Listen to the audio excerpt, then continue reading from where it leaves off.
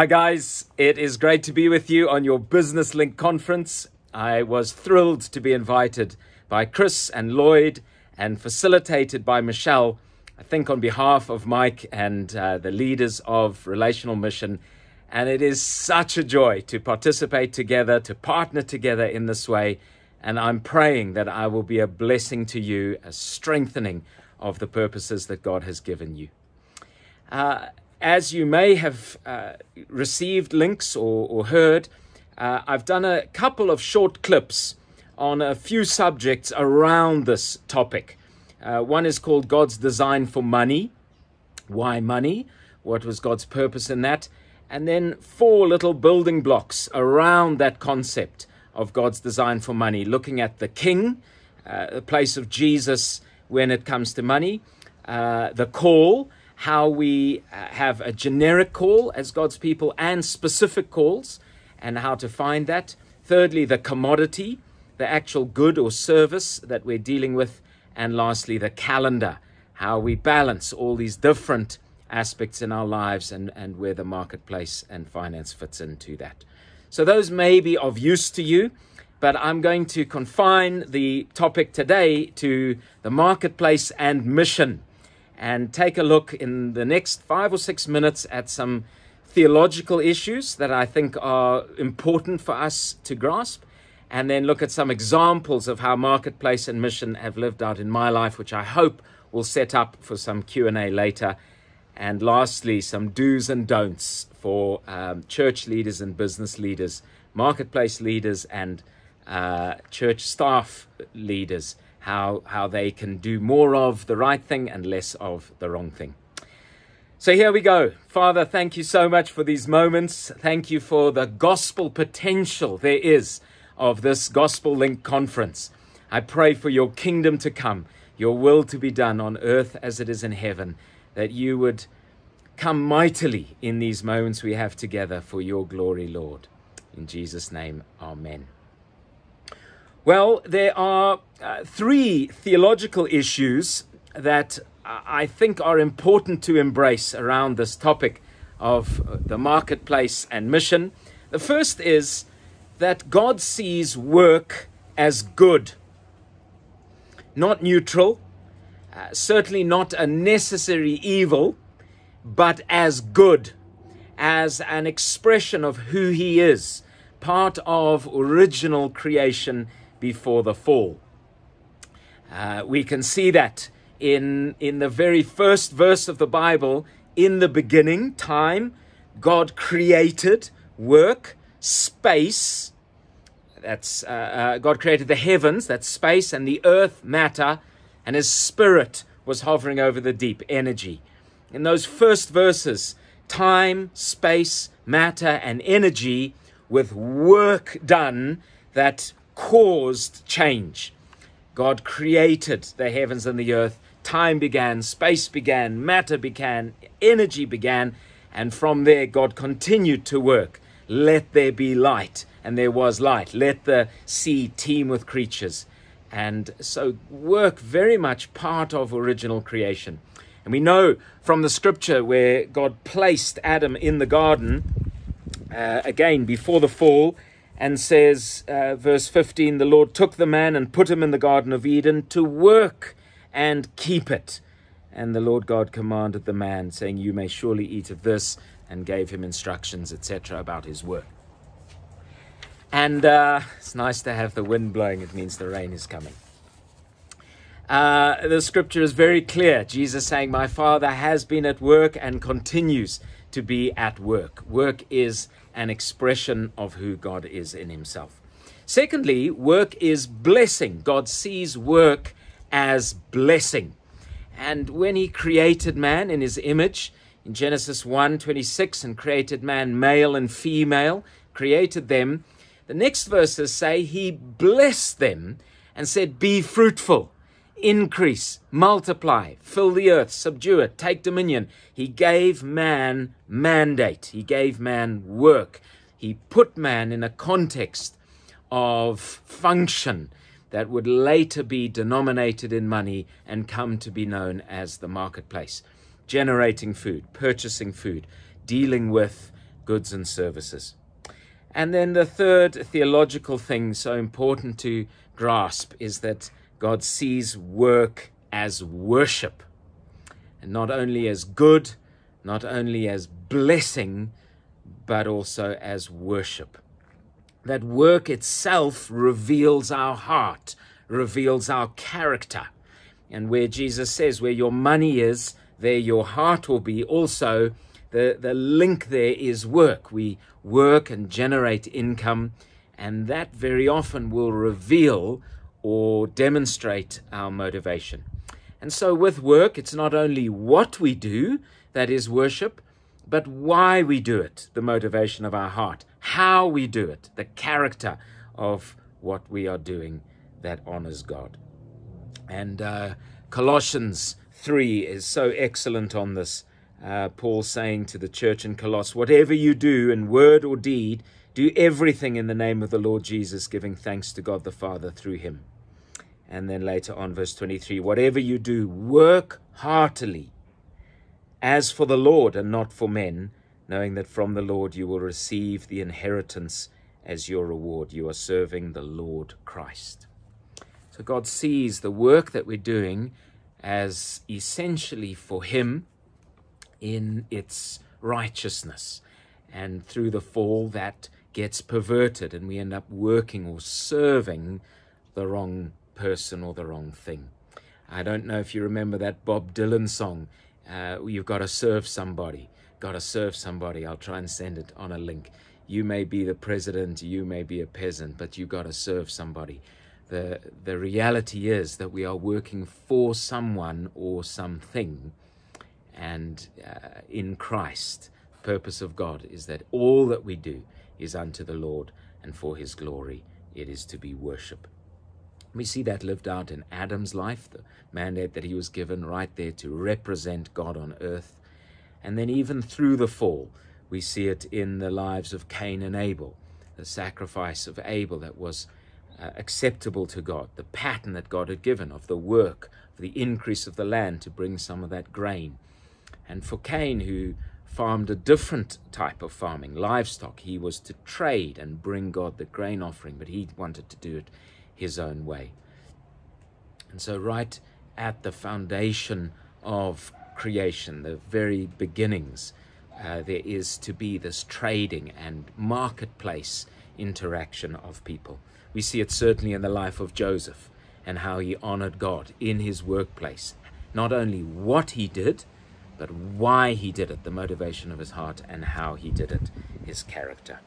Deuteronomy, the whole principle of the tithe and generosity to God's people was around honoring that it is God who gives you the ability to generate wealth. And money and the marketplace, our work, actually reveals where our confidence is, where our trust is, where our hope is. And finally, in this work is worship. Jesus himself modeled work, modeled what it is to honor God in the marketplace, to produce a product on time, at standard, without wastage, to sell it at a profit in a way that is a blessing to those that receive it and a blessing to those that have provided it. The marketplace in action around Jesus Christ himself. And one of the most beautiful examples of this is Ephesians chapter 4. It's actually seeing work as a proclamation of the gospel. This is again Paul writing to the church in Ephesus, this time verse 28 of chapter 4. Let the thief no longer steal, but rather let him labor, doing honest work with his own hands, so that he may have something to share with anyone in need. And you can just imagine Jesus so fulfilling that in its entirety, that he worked honestly with his own hands and did that in a way that was profitable, it was of benefit and value to those around him as well as himself, and that he was able to be generous on every occasion. Work is good, work is blessing, work is worship. And so as we move off these foundational theological aspects, really to embrace that God sees work this way as a fundamental part of his kingdom, as a fundamental part of the advance of his kingdom, that both rest and work are godly and good and worship and are to be in the right place in submission to who Jesus Christ is and his lordship.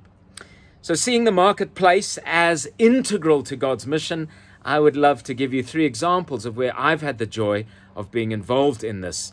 The first in Zimbabwe, the second in Mozambique, and the third across the region, Zambia, Zimbabwe, and Mozambique. In Zimbabwe, it would be Imtech Sales, which is a company that I took over the management from my father and eventually bought him and his partner out. We represented Massey Ferguson, Ford, Fiat tractor spare parts in Zimbabwe under a British distributor called Sparix. And we also represented a ball and roller bearing company called NTN, and later on NSK and a little bit of FAG, and competed with SKF, if you know them. On the bearing side, we were in the mining, agriculture and industry sectors, and with the tractor spares, primarily agriculture, but also a little bit of mining. And the profits from Imtech Sales, I used to tithe as net profit before tax. And I would do that on a monthly basis, straight off my management income statement, 10% straight to the church. And I remember at the time, PJ and I were part of River of Life. I had the joy of tithing, letting go of that money entirely. And whatever the eldership discussed and decided is what happened. And we bought properties and built buildings and planted churches and did all kinds of things. It was a tremendous joy. Secondly, I found I provided for my family and saw that as such a blessing from God and mandate of God's through the marketplace. And thirdly, the provision of services to farmers, to miners, to industrialists enabled their businesses to thrive. And being able to provide that, as Brian Aldrieve taught me, on time, at standard, without wastage, yielded profit. On time, at standard, without wastage, really generating value for everybody in the market chain. And so Imtech Sales, those would be the top 3 things that I saw as the kingdom expression.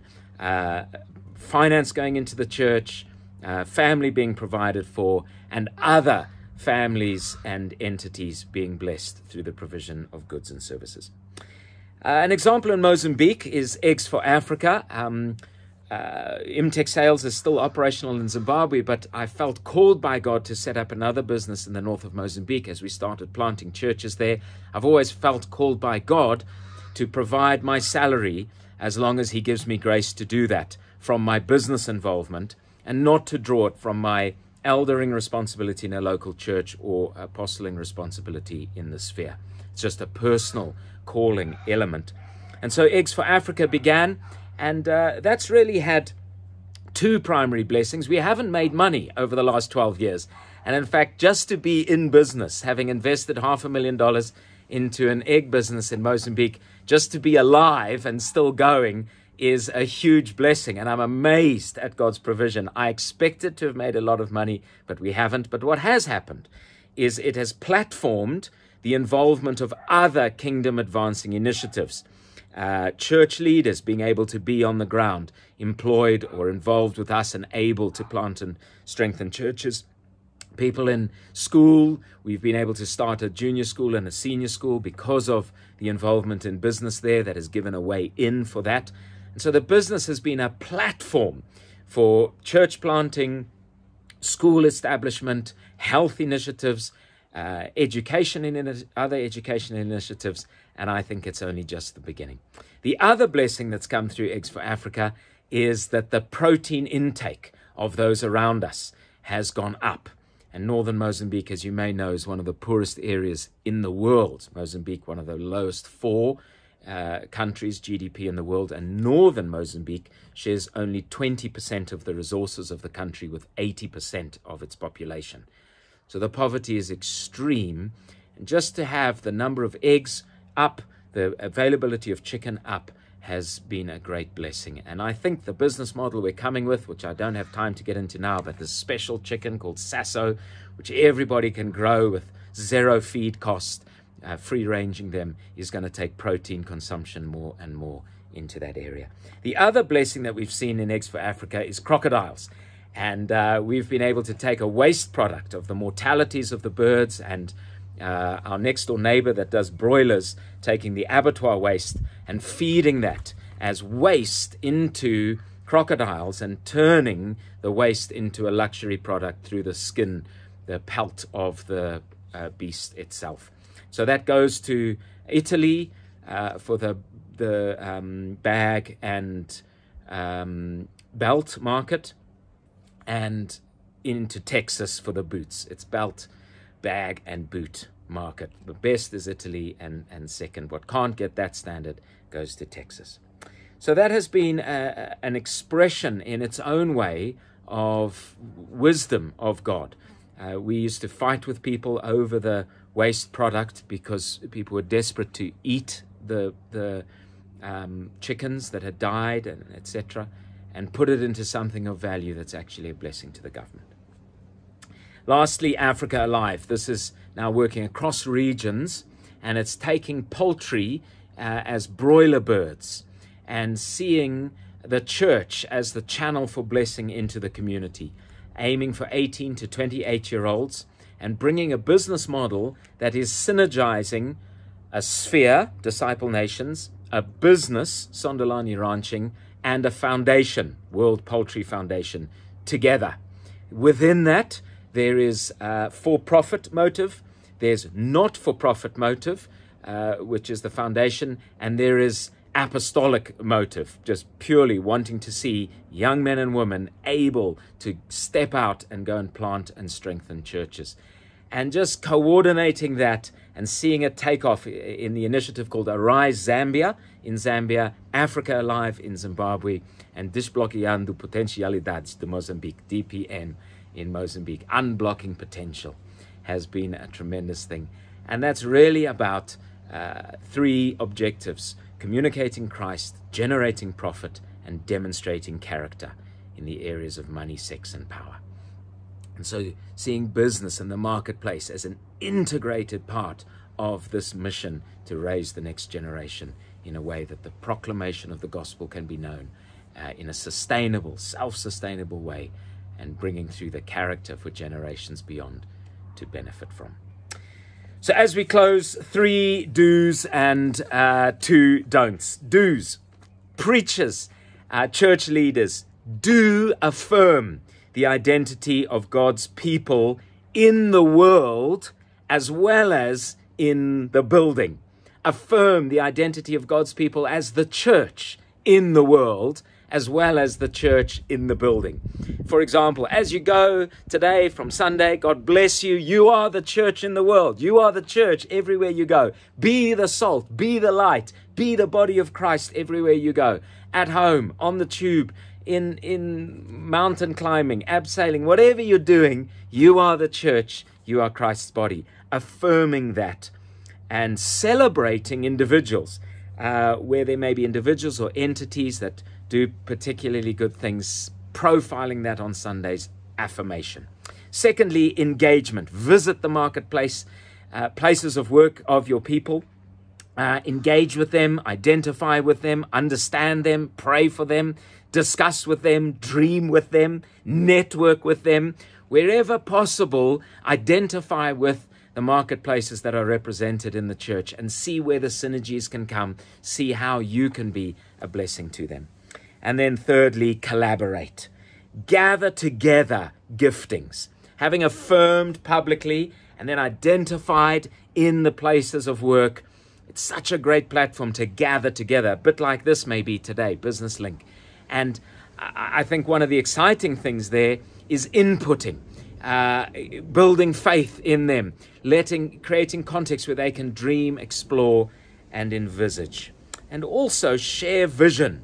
Draw them into where the sphere is going or where the church is going, and partner together on how can we be more effective? How can we unlock resources? How can we invest time, talents, and treasures together in a way that propels this mission.